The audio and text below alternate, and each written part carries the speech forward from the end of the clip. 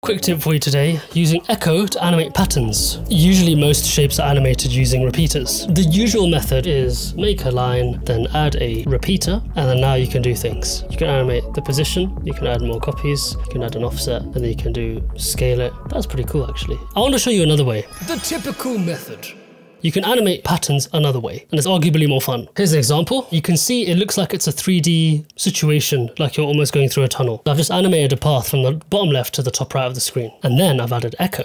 That is the secret sauce to this. Once you get it from bottom left to top right, so it's left the screen, then the Echooo comes in, and then my comp region becomes whatever the Echooo is now. And you can see this just keeps going. So it's easy to get these loops. You can also pre-compose this and then add some other effects to it. You get these results. I've also just thrown in a blurred version of it where I scaled it down a little bit. So that's 200% and that's 195. So it's just a bit smaller to give this illusion of depth. So you can see it's a bit smaller at the edges. I want to show you how to do this. How to make your very own. Let's try animate this one. Thank you, Steve, for your photo. And let's get drawing.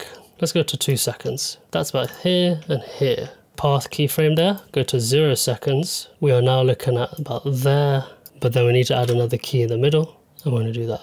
I'm just guessing where the pattern's going to be going. Once again, it's just a reference shape. You don't have to match this perfectly. Go to 4 seconds, and we're going here, and then that goes about there. And I'm just going to take the whole shape and just push it to the right a bit, just so it's off screen. So let's see how that looks. So here it gets all hard because it's curved there and it's curved there, but when it's in the middle, it goes to a point, which looks disgusting. So let's keep that curve going so it stays nice and beautiful throughout. For this tutorial, this is good enough. Animating the stroke width. We can also play with the stroke. There's also something you can't do with shape repeaters. Let's make it thick. Maybe we can taper it a bit of depth, you know? Stroke width will be like whatever it was to begin with, and that could be 45. So now you can see it gets thick in the middle, thin at the edges. That looks pretty cool. Echooo.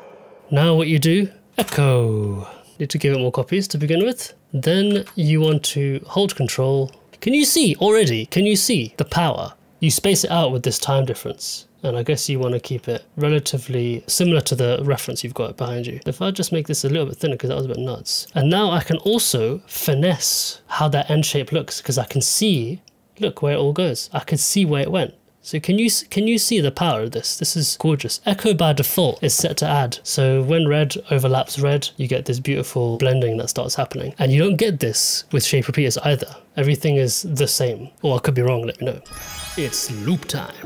So now you've got the pattern. Let's make it white. Make the background black. This is a huge comp. Whoa, we don't need it that big. 1080, isn't it? So we've got this happening. Gorgeous, mate. But you don't want this beginning part. This is the pre-roll. You want to kind of drag your work area with the shift key so it snaps. And then now that's the work area. Oh yeah, okay, you might not have enough copies. Just up your copies. And now it's looping. That loops perfectly. Also, you can slow this down. Maybe that's too fast. You select your keys, hold Alt or Option, and now that'll be a bit slower, but you know, it's fine. You just space it out. I mean, you can spread these out like this and you add a few more copies, but this is the idea. And then let's get this pre-comped. Time remapping. Key at 10 seconds, 20 seconds as well, and you delete the initial key. You delete the last key, and then that can go at the beginning. Loop that, and that will go forever. Any frames you render here will also render here, because you're just rendering the first 10 seconds and then everything just loops after that, so it's quite an efficient way to do it. And we can put a blur on it, and this can be a bit smaller. Continuously rasterize that. Let's try the value thing. Let's make it really thin.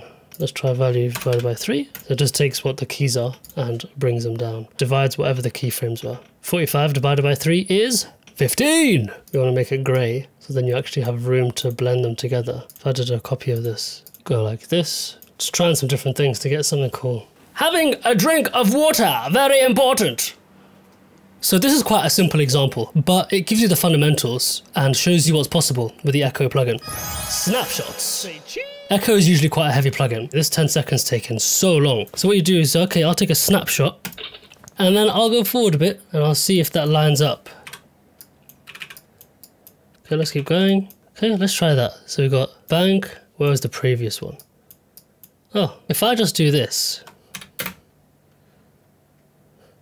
This is the beauty of it. So Echooo, yeah, it might be a heavy plugin, but if you can use take snapshot and show snapshot, you can find very quickly the little loop moments. And then that way, this really heavy plugin is actually quite efficient because you're only rendering part of a second, but you're using that for about 10 seconds of loop or whatever. If you want to keep that as is, and remember what we did in the other video, loop in plus loop out minus value.